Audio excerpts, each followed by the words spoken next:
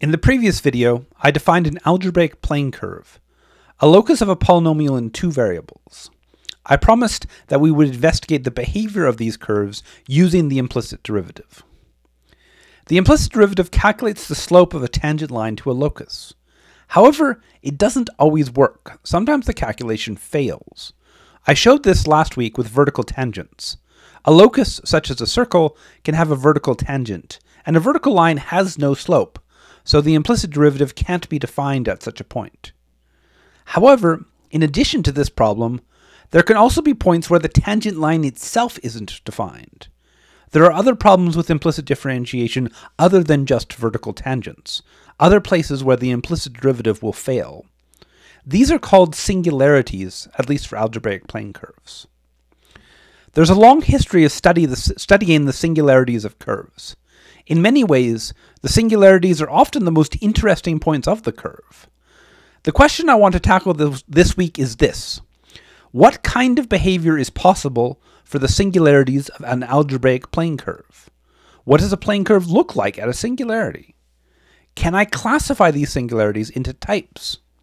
This is a nice geometric problem, but I want to use the equations, the algebra, and the calculus of the implicit derivative to solve this geometric problem. In this video, I want to show you that there are two types of singularities that I'll deal with this week. In general, there are many types of singularities, but if I limit myself to a subset of algebraic plane curves, I can talk about just two. So, consider the algebraic plane curve which is the locus of x squared minus y squared equals 0. The graph of this locus is an infinitely extended x shape, two straight diagonal lines which meet at the origin. Everywhere on the first line the slope is 1. Everywhere on the second line the slope is -1. At the origin, though, the two lines cross. There are two different slopes. This means, thinking of the object as one shape and not two different lines, that there is no properly defined slope at the origin, because I don't know how to choose between the one slope and the -1 slope. The previous example was the self-intersection of two pieces of the algebraic plane curve. A self-intersection like this is called a node. If two pieces of the curve, like the two lines in the previous example, meet at a point, that is called a double point node. And it's possible for more than two pieces of the curve to intersect at a point. If there are three, it's a triple point node, and then I could define quadruple point, quintuple point, and so on. Here is an algebraic plane curve with three components: a vertical line, a horizontal line, and a loop with unbounded tails.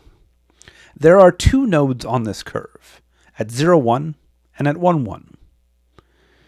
At 0, 1, two pieces of the curve intersect, the horizontal line and the sort of top piece of the loop.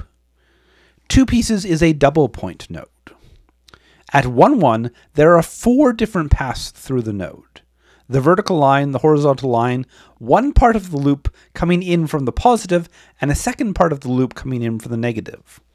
The fact that the two paths are part of the same loop is not important, because all I care about is looking right near the node, and right near the node there are four paths through it. This is a quadruple point node. A node is one of two kinds of singularity I want to introduce this week. The second is a cusp. A node was a self-intersection. No slope was defined because there were several possibilities, too many choices. A cusp is a sharp corner to an algebraic plane curve. No tangent can be defined at a sharp corner. Usually there are infinitely many lines that can be drawn just touching the curve, and all of them will have different slopes. This is the algebraic curve x squared minus y cubed equals 0.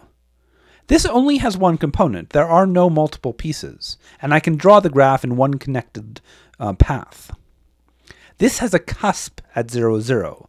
The curve comes to a sharp corner there and then goes away. No tangent can be defined at this point, at the sharp corner.